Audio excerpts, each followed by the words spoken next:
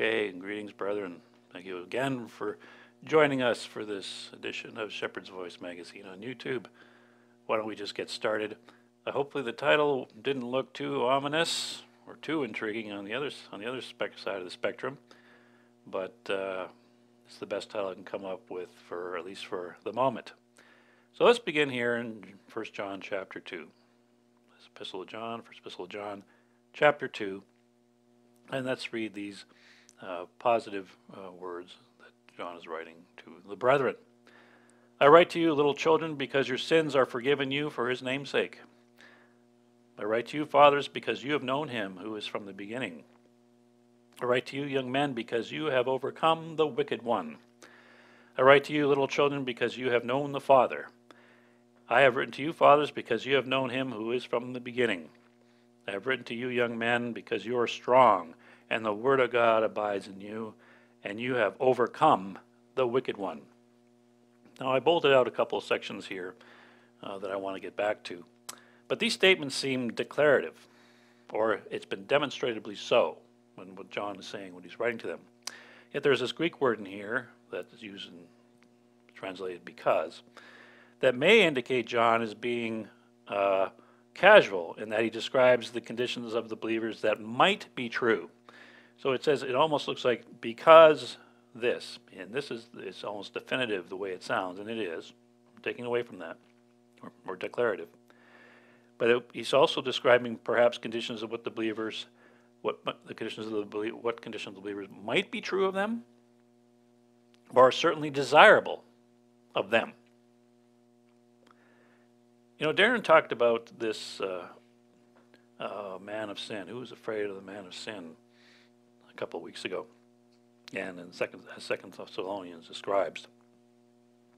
So my focus is to broaden that up today, having some, and it brought me, the thoughts I was going through my head as I was listening to Darren, brought me to these scriptures here that I just read, believe it or not. So I just want to broaden the understanding or that subject a little bit today while it's on my mind. And it's been on my mind a little bit lately anyway. And we'll look at what 1 John is teaching us in particular, and also we'll go to Daniel. So what I was saying here, whether it's declarative or demonstratively so of them, having overcome the wicked one, or is it a casual, or is it more casual? What might be true of them, or can be or should be true of them? Perhaps John meant both. Perhaps he meant both.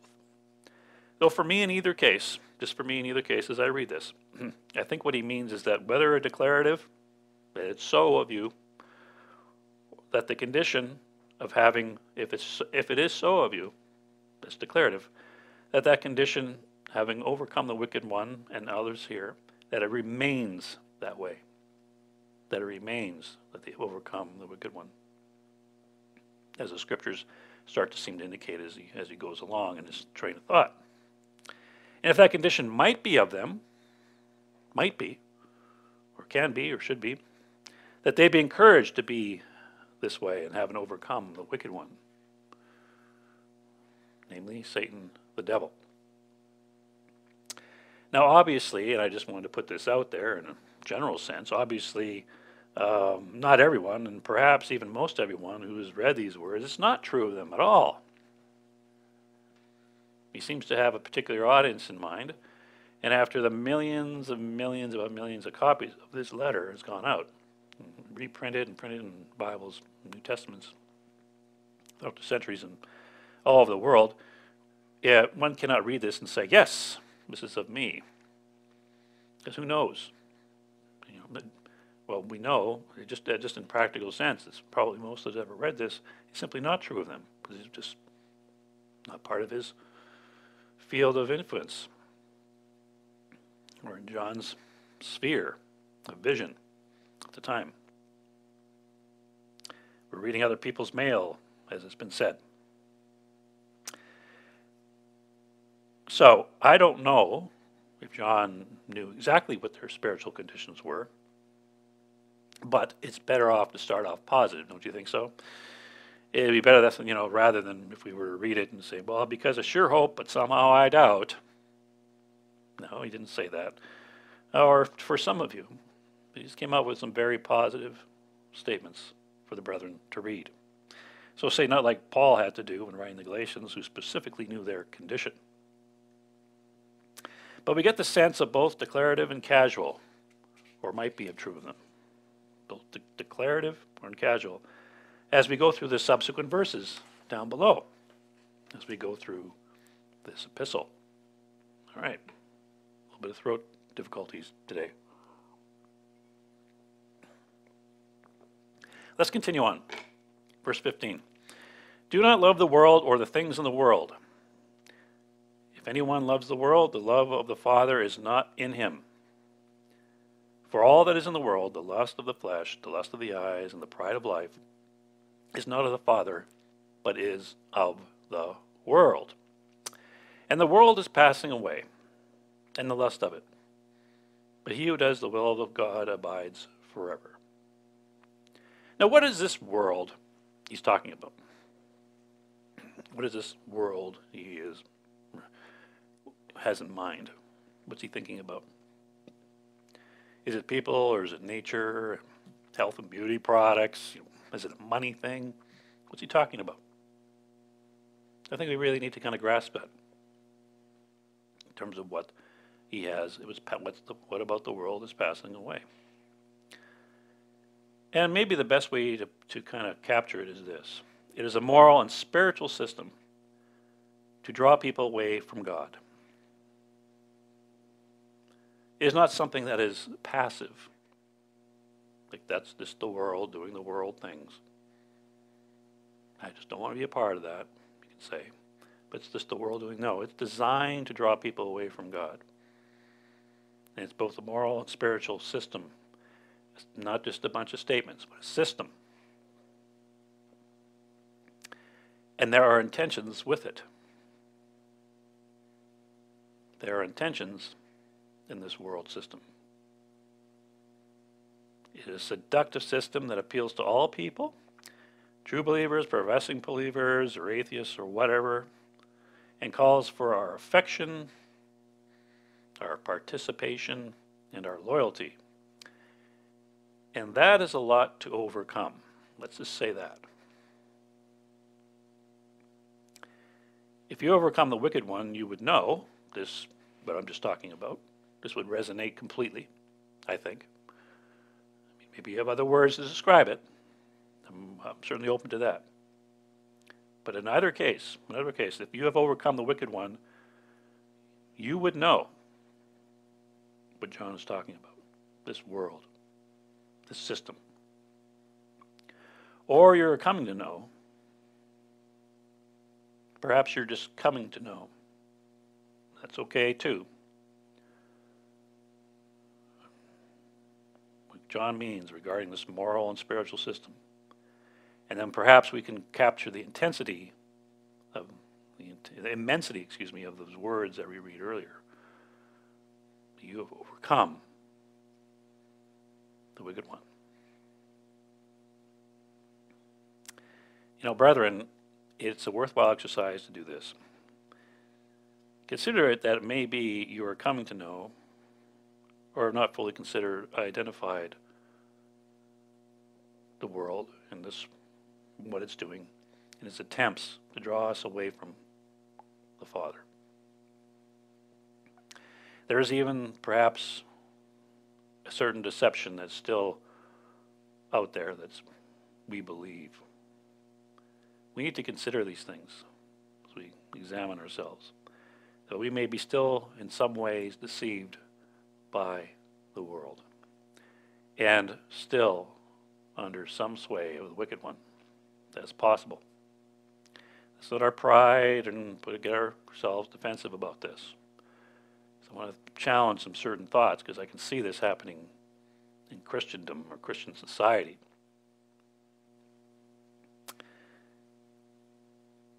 So my intent now is to try to capture things I know in Christianity, and I'm speaking in Christianity in general today. This Christianity. Let's just do this. Including Sabbatarian communities, okay? That show signs of not identifying it, not identifying what the world is, what John is talking about, and are being deceived by it. I hope I'm not taking away from John's positive words here, but I wanted to start out with his positive words and see that as something that we are ascribed to and aspire to have overcome the wicked one, to know that our sins are forgiven, to really capture that in ourselves. And maybe a little challenge exercise today might be worthwhile. But I see signs more clearly as time goes on of those who are being deceived, just being deceived by the world, coming under the sway of the wicked one, and have not quite escaped that snare yet. So I made some mental notes listening to Darren a couple weeks ago regarding this man of sin, son of perdition, whatever we want to call it. So let's go to 2 Thessalonians and kind of read here. And we'll pick it up here in verse 7, just to kind of recap these verses. For the mystery of lawlessness is already at work. Only he who now restrains will do so until he is taken out of the way. And when the lawless one will be revealed, whom the Lord will consume with the breath of his mouth and destroy with the brightness of his coming, the coming of the lawless one is according to the working of Satan, with all power, signs, and lying wonders, with all unrighteousness, deception among those who perish, because they did not receive the love of the truth, that they might be saved. And for this reason God will send them strong delusion, that they should believe the lie, that they that they all may be condemned who do not believe the truth, but had pleasure in unrighteousness. All right. Let's just say here in verse 15. Now, actually, we won't go there. We'll revisit that again. So you read this, man of sin. Now, where else is this man of sin spoken of? Well, I think we can go back to Daniel chapter 7 and verse 8. Let's just go there for now and see what, and pick it up here. And when he's talking about these beasts that come out of the great sea, these four beasts that Daniel's just looking at. You can imagine what he was watching. Verse 8, Daniel chapter 7. After this I saw in the night visions, and behold, a fourth beast, dreadful and terrible, exceedingly strong. It had huge iron teeth. It was devouring and breaking in pieces, and trampling the residue with its feet. It was different from all the beasts, just different. It was different from all the beasts that were before it, and it had 10 horns. I was considering the horns, and there was another horn, a little one, coming up among them, before whom 3 of the first horns were plucked out from the roots. And there in this horn were eyes like the eyes of a man, and a mouth speaking pompous words. Aish. You know, perhaps different. I was wondering what he meant by different. But certainly the way it looked. But somehow there was something definably different. But it says here that this little horn, which we're going to take here, is this man of sin, had eyes of a man. Meaning, what is being symbolizes here, meaning extreme intelligence. Probably across the board, probably across the political realm and etc. Otherwise. Because the other horns did not have eyes.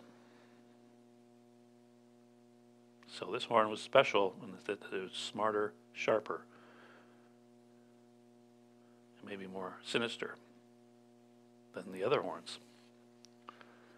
You know, the question always comes up, where is this man of sin, the son of perdition, this Antichrist? Where does he come from? What city or country? What ethnicity? What religious background? What society come from? It seems to be always comes up in the case of those who want to pontificate on this person and the subject. I don't know the answers to those questions. Simply don't. And speculating on it is going to do no good. And maybe do damage. But there is at least, we understand that this horn undermines and replaces 3 other horns. At least we know that. And we kind of also want to know where this beast comes from in the first place, don't we? Where this little horn comes out. Back in the beginning of Daniel chapter 7, these 4 beasts come out of the great sea, the Mediterranean Sea. They rise up out of it, out of the great Mediterranean Sea. And oftentimes that has been used at this power, this final power, this 4th beast, being the Roman Empire, which is generally agreed and pretty much identifiable as this 4th beast. Because if you look at the Roman Empire, it's surrounded the Mediterranean Sea. Since this beast comes out of that ocean, we know, as I've read, that this will be a European final power. But that's not exactly right at all. I want to again broaden this up. As I said, so then they start fingering Europe, where this man of sin's coming from. And that's a mistake, because we don't know any of that. In verse 21, there's some more interpretation coming. As I was watching, the same horn was making war against the saints and prevailing against them, until the Ancient of Days came, and a judgment was made in favor of the saints of the Most High, and the time came for the saints to possess the kingdom. Verse 23, thus he said, the 4th beast shall be a 4th kingdom on earth, which shall be different from all other kingdoms, and shall devour the whole earth, trample it and break it in pieces. This word earth here, it says the whole earth. By accident one time I realized, just by reading, and a lot of things are sometimes by accident when you're reading a lot, by accident things spark. But maybe you think about this scripture. The word earth in Hebrew is difficult, in that it can mean anything from the word dust, a piece of ground, a district or region, a country or territory, all the way to the whole earth, I think even the whole globe. And that creates some difficulties if we're not careful. Because even in Daniel chapter 8 and verse 5, it's talking about the goat. I'm not going to turn there, which is Alexander the Great and his armies coming across, and it's described here by Daniel as coming across the surface of the whole earth, as far as Daniel can see. Same word is there, same whole expression, the whole earth. But this is speaking of a region or territory, and a large one at that. It's not speaking of something even larger. When it talks about the whole earth here, it's talking about the whole of the earth, all at the time of the end of all the, say, the developed countries that have been influenced by the Roman Empire. The whole earth, not just Europe, not just that little region, because that beast came out of the sea. It came out of the sea, but that's not where it ends. That's not where that beast's power ends. So here, the leader comes out. So I just want to make sure in verse 23, just before I go ahead, is different from all other kingdoms. Different. Why? It shall devour the whole earth. Not like these other more regional ones. The whole earth. Okay, so again, here we understand then, as we go along, that this leader comes out with some sort of international power, the beast. And I don't know what ethnicity it would have, or what country, or some of these countries may not even exist yet. Some will be gone that we know of today. But it comes with international power of some kind. But that's not really, again, the concern that I'm going after today. But the fourth beast is the Roman Empire. We know this, as I said before. And this empire influences lives continues to influence lives in the world today. It influences you and influences me. The mere fact, we'll just talk as we go along here. It has conquered this system, the Roman Empire, still exists today in the developed nations of the world, or most of them. It has conquered aggressively or not so aggressively over the centuries. However you want to describe it. It has. And we can see the Roman influence coming to America, all the way over here. So I have a quote here, maybe that'll help us understand what I'm talking about here. So I say From Babylon to America, this book that we talked about here a few times, that finally able to put together some time ago. But I do want to read something here that might be of use and of help. All right, just a quote. This guy's from a professor, doctor in history, Dr. Alderetti. He's an expert and a foremost expert in the history of Rome. And he was doing a series, and I caught some of it. But what he explains is that, say, for the United States, was largely founded on Roman principles. And some of you read this already, but for the sake of, for everyone. He says here, one of the most overt ways in which Rome has shaped the modern world is the area of politics and government. The United States was founded and designed as a deliberate imitation of the Roman Republic. This is why it possesses such features as a Senate, 3 branches of government, a system of checks and balances and vetoes, all of which were components of the Roman Republic. The emphasis on citizenship and participatory role of the citizens are based on the Roman paradigm, exemplified by the legendary Roman citizen soldier-farmer Cincinnatus. The founding fathers were very steeped, the founding fathers of this nation were very steeped in classical ideas and self-consciously set out to fashion a new Rome. So this is intriguing. And we can see the influence of Rome, and say, in particular in the capital, the Washington capital, the influence of Roman architecture. You can go, anyone who's been to Washington, and I've been there at least once or twice, you can see pictures now easily of all the Roman architecture, influence of the Roman architecture that is still there today. We even see it in stadiums. There's even one, I think, in California. Basically, it's called the Colosseum. And you can know that we heard of and seen pictures of the ruins of the Roman Colosseum. This is where a lot of this inspiration comes from today, in the sporting events and all these kinds of things. That's where all that comes from. And at the same time,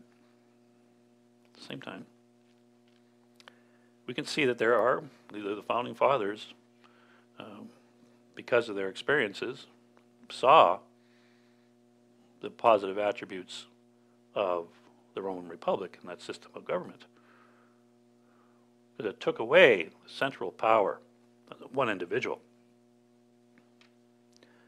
So by dividing up the powers, instead of having one authoritative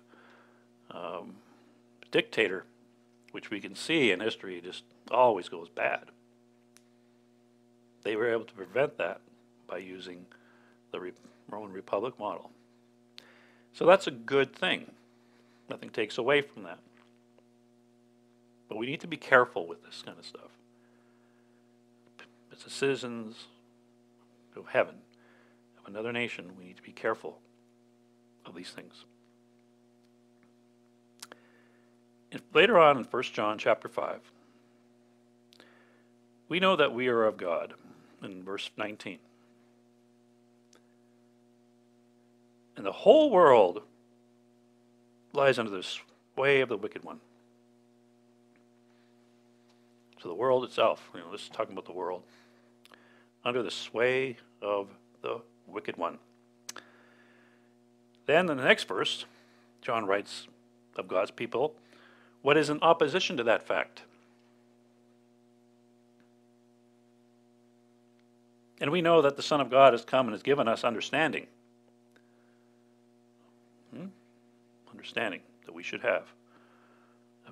Understanding of knowing what it is to overcome the wicked one, what his ways are, and all these things. That we may know him who is true. And we are in him who is true, and his Son, Jesus Christ. This is the true God and eternal life. This is in opposition. But the world lies under the sway of the wicked one.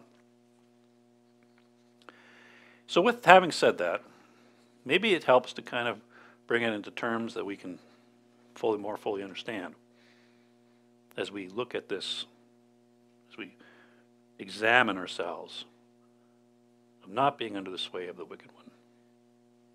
And that's the trust and hope that I have. That the world is not the natural habitat for the believer. Would you agree to this?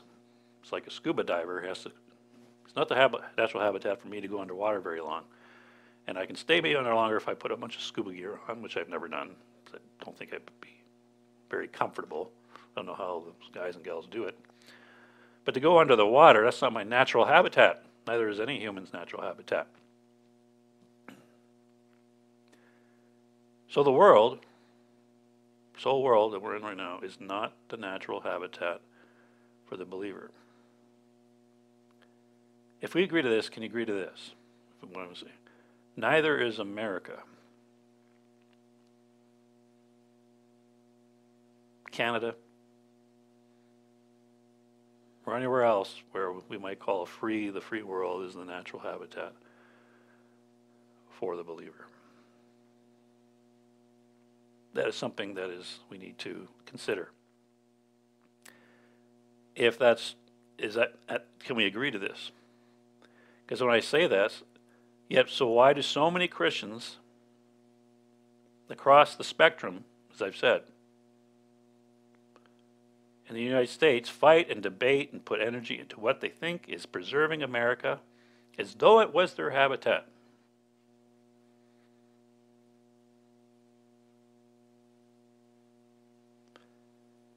How many times have you heard, or I've heard, or maybe we've said,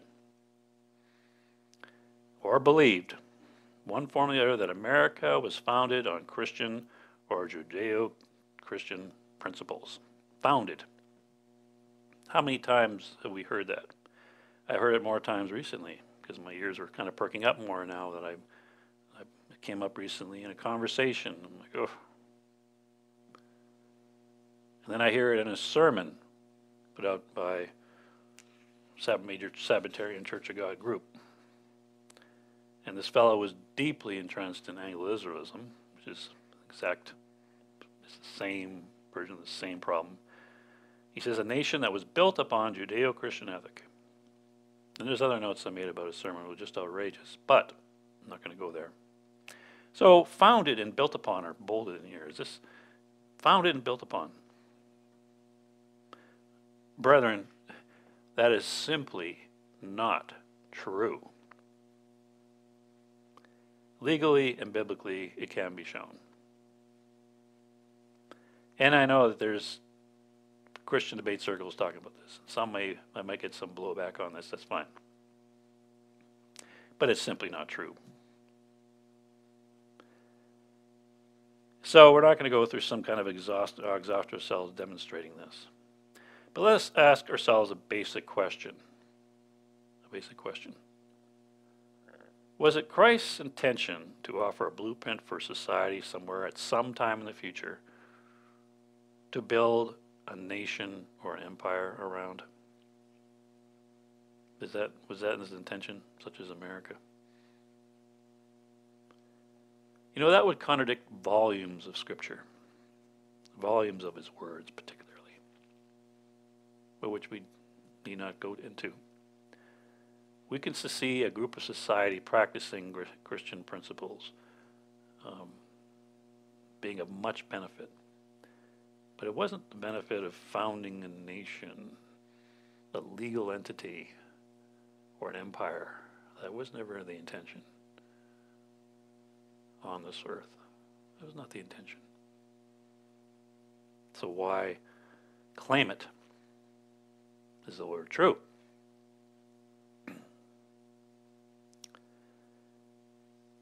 So the history of these beliefs, that America was founded on Christian principles and all these things that surround it,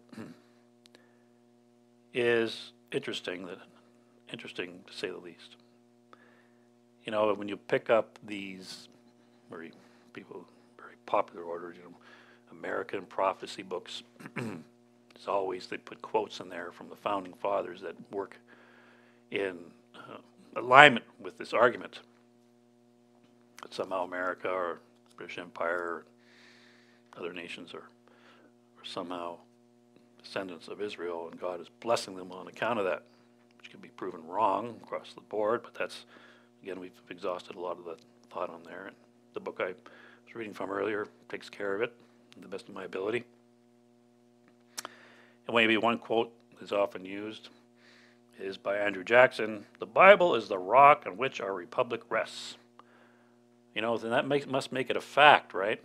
No, it does not make it a fact. But it's easy to quote these guys if it works in favor of your narrative. Say on the contrary, and here's an example, and hopefully I can say this properly, because this is going back to some older language and Old English, but James Madison, he was the chief architect of the U.S. Constitution.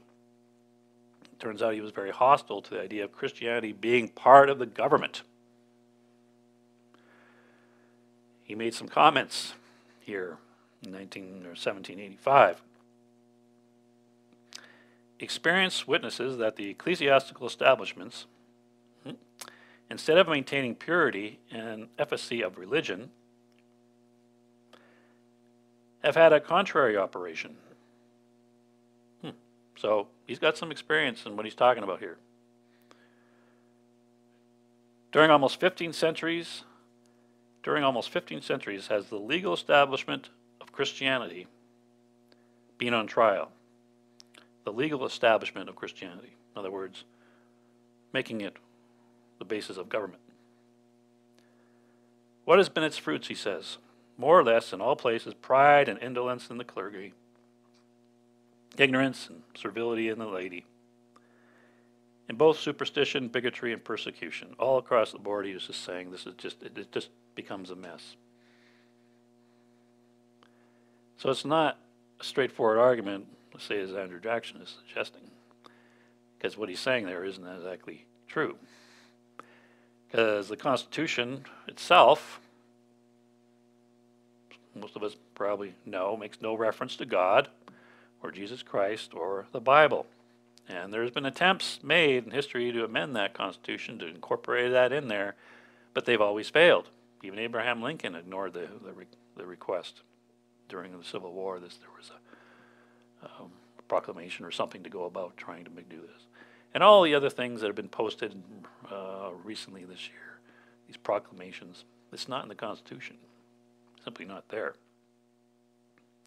And I think the Constitution prohibits such an amendment, because it says freedom of religion. And that by definition says it's not a Christian country. When you say it's freedom of religion, Judeo-Christian values, I mean, even if the Judeo-Christian, if you look at the Judeo values alone, prohibits foreign religions. So how do we get around that? But Christian thought has been a very positive influence in the West. But it's not its foundations. It's not its foundations. And that's clearly evident, as history shows.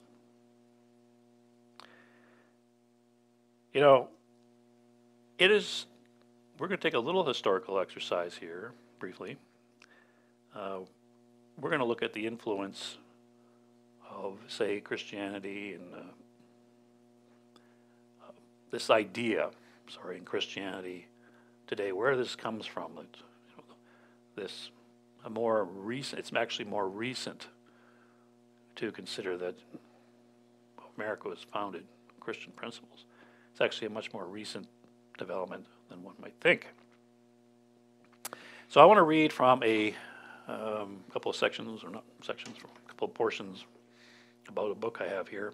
I've written about halfway through it. It's called One Nation Under God, and it's a little bit of a heavy read. But it's by this gentleman named Kevin Kruse, and Kevin Kruse is a professor of history at the Princeton University. So I think I've read just about half of it, and made some notes and things of that nature, the things that I see that are helpful. But let's read, maybe just to help us here a little bit and understand the content of this book and what he presents, which is very compelling, to say the least. He really covers it very well. And the caption in the back of the book is sometimes these are handy because you want to read what a book's about. You go in the inside covers or the back. We're often told the United States is, was, and always has been a Christian nation. But in One Nation Under God, historian Kevin Kruse reveals that the belief that America is fundamentally and formally Christian originated in the 1930s. How about that? To fight the slavery of FDR's, Franklin Roosevelt's, New Deal, because he was bringing about this New Deal at the time, which we will get into. Businessmen and listed religious activists in a campaign for freedom under God. So they felt their freedoms were being threatened by FDR's New Deal. That culminated in the election of their ally Dwight Eisenhower in 1952. The new president revolutionized the role of religion in American politics. He inaugurated new traditions like the National Prayer Breakfast that Congress added as Congress added the phrase, quote unquote, under God to the Pledge of Allegiance, and made in God we trust the country's first official motto. So One Nation Under God is One Nation, the phrase under God was not in the original Pledge of Allegiance. Now, till the 1950s, this occurred with all this religious revolution or movement that was picking up. Church membership soon soared to an all-time high of 69%. It was 20% well before that. Americans across the religious and political spectrum agreed that their country was, quote-unquote, one nation under God. Provocative and authoritative, One Nation Under God, this book here, reveals how an unholy alliance of money, religion, and politics created a false origin story that continues to define and divide America politics to this day. Wow. Isn't that interesting? And I found so far this book to be quite an interesting read. There's a quote here in the front from the New Republic. It says here, describing the book, a deftly detailed history of Christianity's service to capitalism in the United States. And perhaps there's something here, and we can look at here inside the covers, where I maybe have highlighted. If I can get us there. He says, like much of corporate America, the advertising industry discovered religion as a means of professional salvation in the aftermath of the Great Depression. So this goes on and on and on and on. But it is a good read for us to consider. And so what I've realized, and I'll just put this book aside here, in reading this and from my own, just reading scripture and from my own experience, it's like when you read this and read this book, it's like the Christians' own beliefs, their own beliefs, in a wide scale have been used to manipulate them themselves. Their own belief system has been used to manipulate them over and over and over again. And that's really no surprise, is it? When you consider, but the wicked one, Satan, tried it on Christ using Scripture. This is what he did. Satan is quite frankly offered him America. He took him in the exceedingly high place and said, And these nations I'll give you. But it's just the ones that exist at the time. Roman Empire existed at the time. So these nations I'll give you if you just bow down to me. But so Jesus Christ rejected all that. He's already rejected all this. He's rejected worldly power. So I talk about in more detail on all these in the book. So it's not surprising what's going on here and what we discuss here. It's just shouldn't be surprising to us at all. And a number of religious movements come out on those conditions in the 1930s with the threat of communism and other ideas. And there's a lot of church growth that occurred from the 30s, and some of you might be familiar with this, even with the Sabbatarian, that basically used the same type of principles.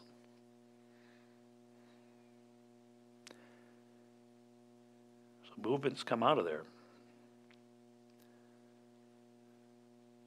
So returning back to John's words, as I started off reading from the beginning, in light of what I just talked about, do we perhaps see the depth of the importance of what he said, what John said?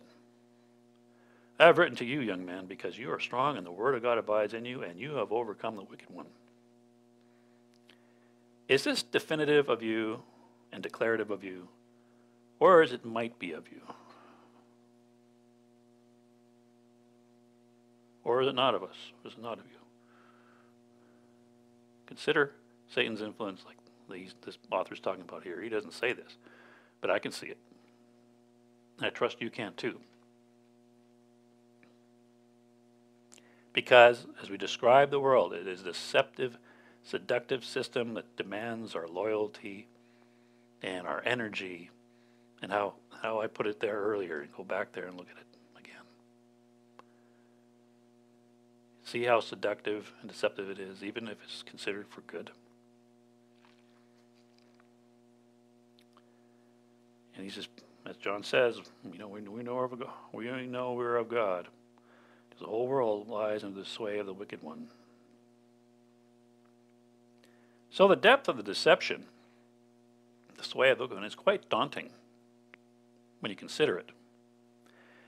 As we read there in 2 Thessalonians, there in verse 7, the mystery of lawlessness is already at work. It's been going on for a long time. Maybe it got ramped up in the 30s. I don't know. It doesn't really matter. But what you believe matters. Because all lies, as I said before, have elements of bondage. And we don't want to be under bondage. because Jesus Christ came to set us free from this stuff. To being influenced, being used by capitalism. And it doesn't say that capitalism is some inherent evil, buying and selling and do all these things. That's not the point. But are you going to be manipulated by it for its purposes? You got to make those decisions and understand them. So, and say in the spirit of 2 Corinthians, in the spirit of what Paul said, chapter 13 and verse 5 and 6. Examine yourselves to see whether you're of the faith. That seems fair. That seems wow. Test yourselves, or do you not realize that this about yourselves, that Jesus Christ is in you? Can we not, is there, you test to make sure that that is the case, maybe is what he's saying. Unless indeed you fail to meet the test. That's a fair thing. Why don't we test ourselves? Why don't we ask ourselves these questions? Because Paul wrote of this, man of lawlessness will come with great deception and lying wonders. Are we going to believe that stuff or not? Are we going to believe this? One might think, I'm not sure how all this plays out, but one might think all Christians should recognize such a person in advance, but not so fast. Not so fast at all. We need to see the mystery of lawlessness already at work, is my point. And we're not supposed to be participating in that regard. There should be nothing new when this man of sin emerges. Okay, he epitomizes this same stuff. Nothing new to those who know this world and who know their natural environment, who live in this world but know it's not their natural environment to know this. Nothing new to those who are not under the sway of the wicked one. Nothing new. So we have seen, and you can research all this yourself, just don't rely on what I'm saying, that the Christian use of, say, Christian nationalism, nationalist ideas, which is permeated, particularly the churches of God, which I've seen, which is why I wrote this book earlier, as I referenced, how damaging nationalism is. That's the problem, especially how it's ramped up in the America in the 30s. It's a mystery. It's a big mystery. But Satan is using casual beliefs in Christianity to serve his purpose.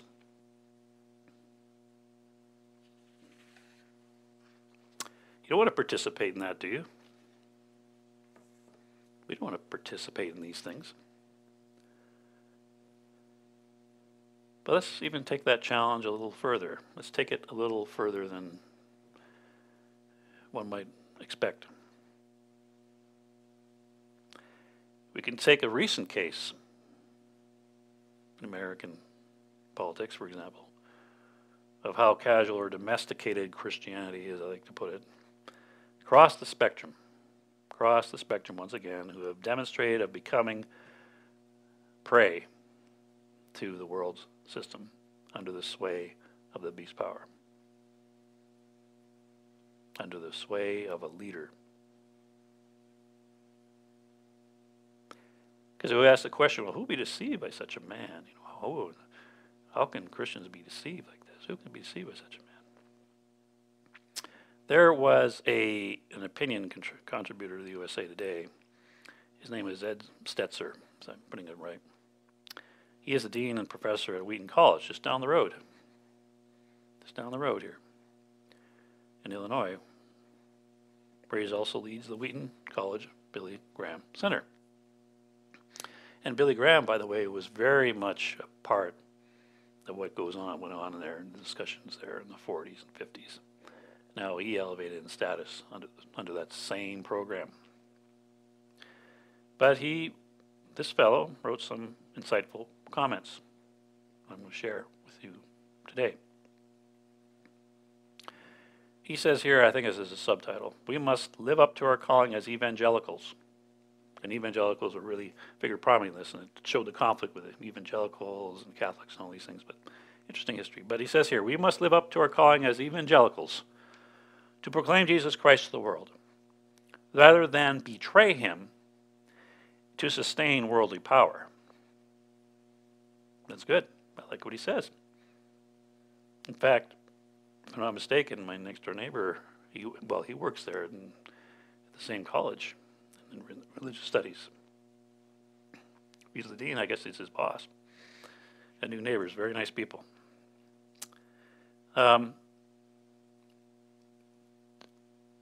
He also writes, that tempted by power and trapped within a culture war theology,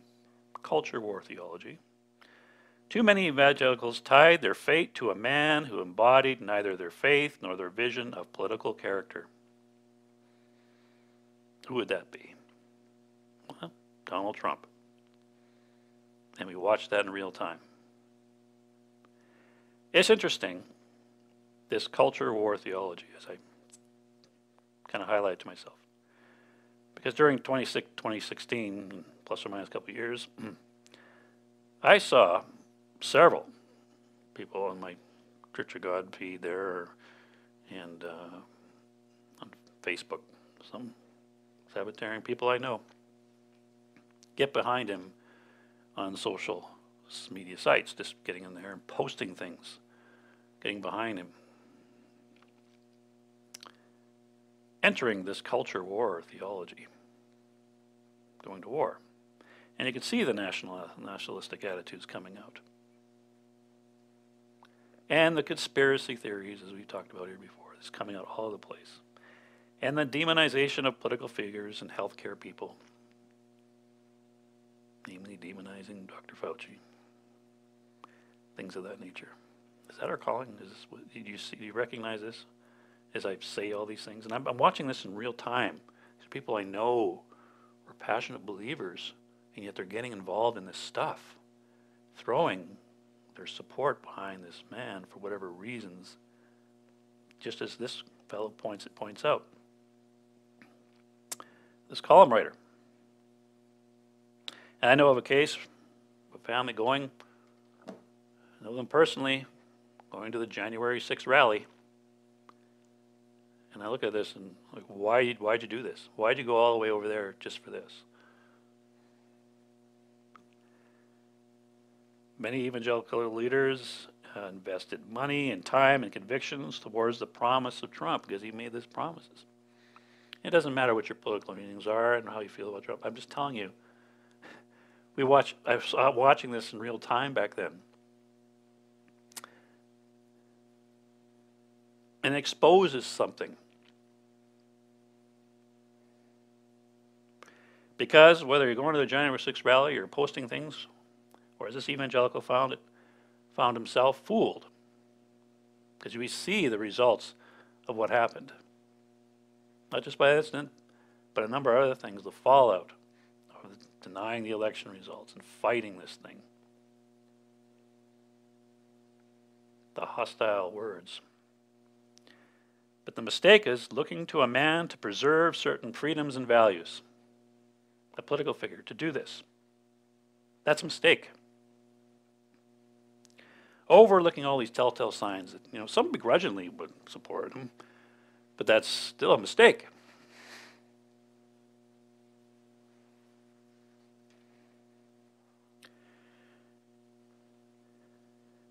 They should have known. And hopefully now they know, as this writer was talking about, they've been fooled by this thing.